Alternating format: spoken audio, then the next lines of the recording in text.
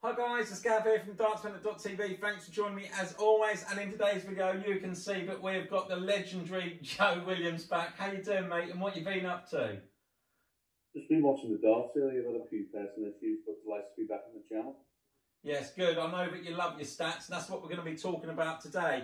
Today, me and Joe are actually going to be talking about some of the big name players that have been successful, that are in real danger of losing their tour cards. We both did a video on this. I'm not sure if a lot of you see it last year. 5 of the 6 players actually did lose their tour card. Only one kept it, Devon Peterson. Maybe he had a sort of lucky charm. I don't know, Joe. I'm maybe clutching at things there. Know anything about a lucky charm he might have had? Yeah, I think a certain Gary Ruckyard was a VIP guest at Ali Pally for 2 of his matches. It was absolutely brilliant. So any of the players we're talking about, you know, I'm just a phone call away. Hit me up and I'll come down and be your lucky charms. Today, as we know, is the final Pro Tour. So a lot is riding on this for some of the players to qualify for the Worlds and stand a chance of keeping their tour cards. The players we're going to be talking about today, 5 players. We're going to be talking about Mark Webster, Alan Norris, Robert Thornton, Benito van der Pas, and Cadby. So first up, let's talk about Mark Webster. What does he need to do today to stand a chance potentially for maybe Minehead or the Worlds? So in terms of the Worlds, he's £4,750 off the cut-off, so he needs to make at least the final or win the Pro Tour today. In terms of the Players' Championship final, he's £3,750 off. So he needs to make the final or win it. So it's going to be tough to ask. So I don't know whether he'll make it, but he's drawn against Yellow Klassen in round 1. Yeah, he's Yellow Klassen, is he? Yeah, and he's potentially got Jota De Souza, if everyone knows who he is, in the second round. So it's going to be tough to ask for Mark Webster to try and qualify for the TV events today. I really like Mark Webster. I think he has found his sort of secondary job as such. I think he's really enjoying all the TV side of things anyway, isn't he? So I think he knows what he wants to do in his career. I know he's still young, but going to be tough for Webster today. Next up, let's talk about Alan Norris. He's 51 on the Pro Tour Order Merit at the moment. What does he need to do to try and get to the Worlds? So to qualify for the World Championship, he's £6,750 off the cut-off, so he needs to win the Pro Tour today. He's got to win it to be there, has he? He needs to make at least a final or win the event today, so it's going to be tough to ask for Alan. Who's he been drawn against? He's been drawn against Mike Tyvenhoven. He's a young Dutch lad. And he's got a potential second round clash with Justin Pye, who's playing really good. Yeah, he's playing. He's sort of got his mojo back, hasn't he, over the last few months? And he's on the same board as Dave Chisnell, who's just, you know, he's playing brilliant again right now. Yeah, he certainly is. Okay, let's have a look at Robert Thornton, 38 on the Pro Tour Order of Merit. What does he need to do today? So he in terms of the World Championship, he's £3,250 off the cut-off. He needs to make at least a final or win it. But in terms of the Players' Championship finals, he's only £1,000 off the cut-off. So he probably needs to make at least the quarter-finals or further to stand a chance of qualifying. So he's got a bit of a better chance than the other 2. Who's he been drawn against, you say? He's been drawn against Mads Rasmussen, who qualified for the World Championship. Right. The Baltic qualifier this weekend.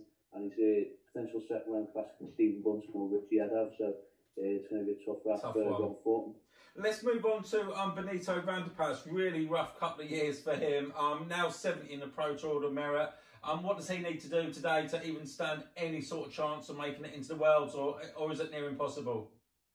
Well, in terms of the World Championship, he needs to win the Pro Tour today, but even if he wins it, he may still not make it. So, but in terms of the Players' Championship, he needs to make either the final or win the event today in terms of qualifying for that event. Tough times. Last but not least, Cadby, obviously 86 on the Pro Tour Order Merit, obviously not playing at the moment, got lots going on in his personal life. Tough times for him as well ahead. Yeah, it is. I don't know whether he will be playing any of the events, so he's probably going to have to rely on players below him, not having a run in majors. So, for me personally, just my opinion, I can't see any of the players doing enough today. You know, I don't know whether you agree with that or not. Let's say that they don't, and they don't get into the Worlds.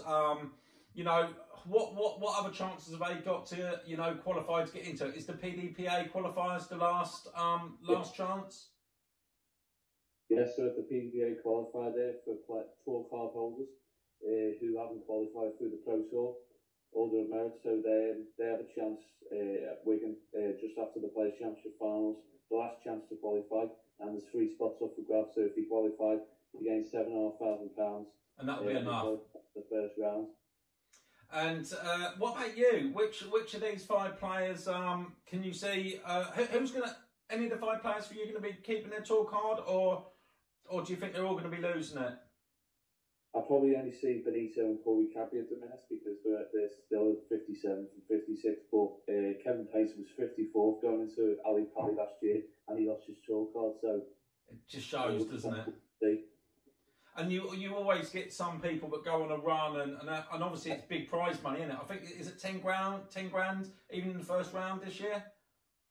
Well, the seeded players gained 15 grand just for qualifying. So obviously Nathan Axel has won at Ali Pali, which has gone from 68th in the world to 34th. Yeah, so incredible. It can be done. It can be done. So big question, you know, is who is gonna you know, keep their tour cards. Let us know if you think there's any other players in danger, obviously, other than me and Joe have discussed today, and could potentially find themselves at School. Obviously, lots of movers and shakers this time of year. It's a great time for darts, isn't it? We've got so much tournaments coming up. Yeah. I'm actually going to, I'm not sure if I told you, I'm actually going to be going to Minehead this year. Really looking forward to that one. Up there for 4 days. With Mace for Thursday till the Monday. We're going to be in the fan zone, which JBD run. Fantastic events. Looking forward to that, and we're going to be selling the magazine as well. So obviously we've got the Grand Slam coming up as well, Joe. Yeah.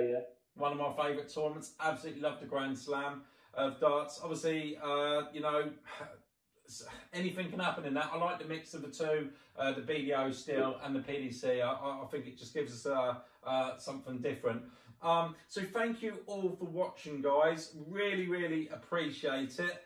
Thanks for joining me and Joe today. Been an absolute pleasure getting you back on the channel. I know that we're going to be doing more videos and stats, and we've got a few ideas leading up to Christmas as well. For those of you that haven't entered our competition, it's at Wolverhampton on the 19th of October, which is this Saturday. 1,750 quid prize money up for grabs, guys. It's going to be great fun. Me, Mace, some other good players there. Joe's going to come up there. Never met Joe in person either, so looking forward to that, mate. That's going to be really cool.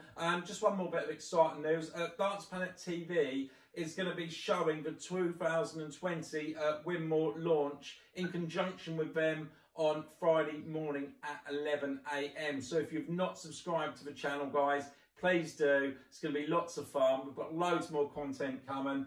Don't forget to hit the subscribe button. Massive thank you to Joe, and we'll catch you next time, guys. Bye.